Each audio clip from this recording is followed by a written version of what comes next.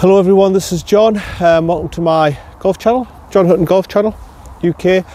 And I've had a few little comments by people who I play with and about how do you hit the driver like a Phil Mickelson bomb. People saying you keep mentioning these bombs, how do you hit a Phil Mickelson bomb? So I'm just going to do some very simple tips before it gets darker on the 15th here. I'm going to finish off on the 16th and go back, but I'm just going to do a quick video for you. Now I'm not really the man who should be teaching you this. Phil's the master, he's the guy who knows how to hit the high bombs. He's the man who should be teaching you, not me. But basically he's got a few videos up, and basically the technique I do, everything I do is copying Phil, but I'll try and do it as simple as I can, how Phil does it and how I try and emulate it. And then I'll show you a few examples on the course if I can. I've got my new driver that's just come, so it mightn't work out too well here, and obviously we're not going to see where the ball's going because it's getting dark. But basically the high bomb, it's not what you'd call a fairway finder. It's not your most reliable driver. This is the one where you target a few holes. So for example on Billingham I would target sort of the 4th, the 9th, possibly the 10th, the par 5, so I can carry the stream in 2, probably the 15th. There's only going to be so many holes, 4 or 5 holes that I would target.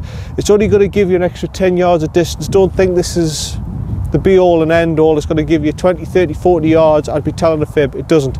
But what it does is it clears all the garbage. It gives you high penetrating ball flight that gets you over the garbage, gets you carry instead of roll. If it works for Phil, it should work for us. The first thing, I'm going to try and do it in simple steps. First thing is, driver's a completely different club. You should have the ball in the front of your stance anyway, but it goes just behind the front foot. That's number one.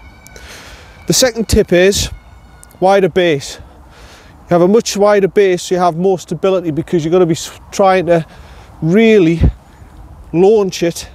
And when you have more stability in your legs, especially the front leg, it gives you more control over the shot. Third thing is you want to have this foot, if you are a slicer. If you don't slice the ball, this doesn't really apply to you. But if you're a person who slices the ball, because you're leaning slightly back, you've got to open the face a little bit more, which promotes the slice. If you have got a problem with the slice, just put your front foot a little bit further forward than your back foot. So that should counteract that. The next one is strong top hand grip. Try and hold your bottom hand lightly, strong top hand grip. This gives you an extra bit of whip, a little bit more power and a little bit more carry on the drive as you're hitting on the up like that. Just flick, you flick the wrists through, it gives you a little bit extra power. Lastly, most players just get to here with the drives. They don't use the full body turn. You want a nice rounded full body turn. The arms and the body rotation go together as such, so you can get it way past the perpendicular and just get that extra 5 or 6 yards out of you. That's how you do it in theory. Let's see if we can do it in practice. As I say, it's getting dark now, and my new driver's just come, so I'm not used to it, but we'll try and see if we can do it with my new driver. So then, 50s, we're not going to see where the ball's going because it's foggy and everything, but basically just in front of your front foot slightly ahead of your back, as such.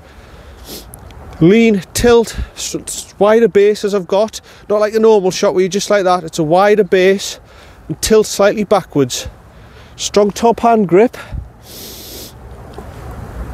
and a full body rotation. Let's see if I can do it.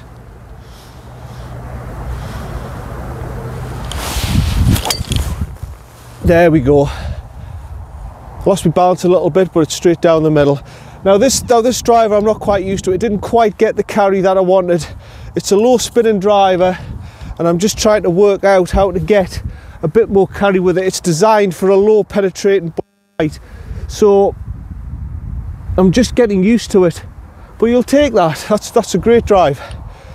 Do it again, slightly in front of the stance, just behind your front foot slightly ahead, wider base, tilt slightly back, just tilt slightly back, giving you that little more extra height. You're hitting on the up, remember, with a drive. It's not like an iron, you're hitting it on the up. Full body rotation. Remember to hit on the up, that's what we're doing with this.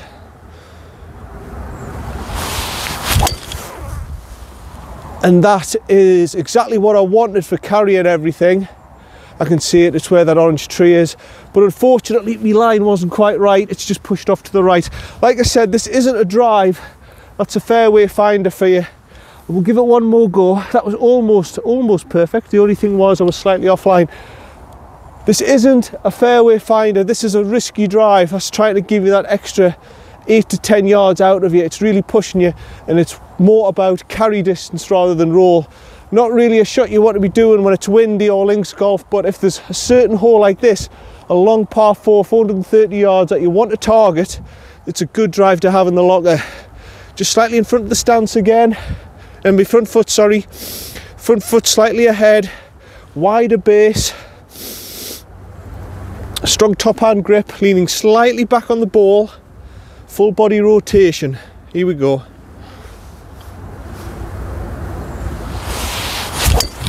That's perfect. That is a bomb. That's perfect. It's got the jet pilot flight where it went up like that, and that's what you do when you hit the ball on the up.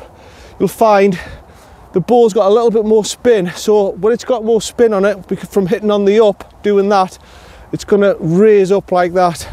You carry all the garbage, you carry all the rubbish. If you hit it straight down the middle, you get the most carry distance and probably gain between 5 and 10 yards. As an amateur like me, you'll probably gain at the most 10 yards. Maybe not so much in winter, but in the summer, 10, 15 yards extra.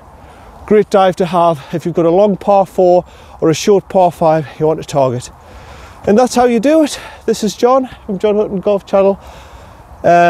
If those little tips, those 5 simple steps have helped you, please comment below. If there's other ways that you know how to hit Phil Mickelson bombs like that, please comment below. Let's try and help each other. It's all a community here and everything, you know.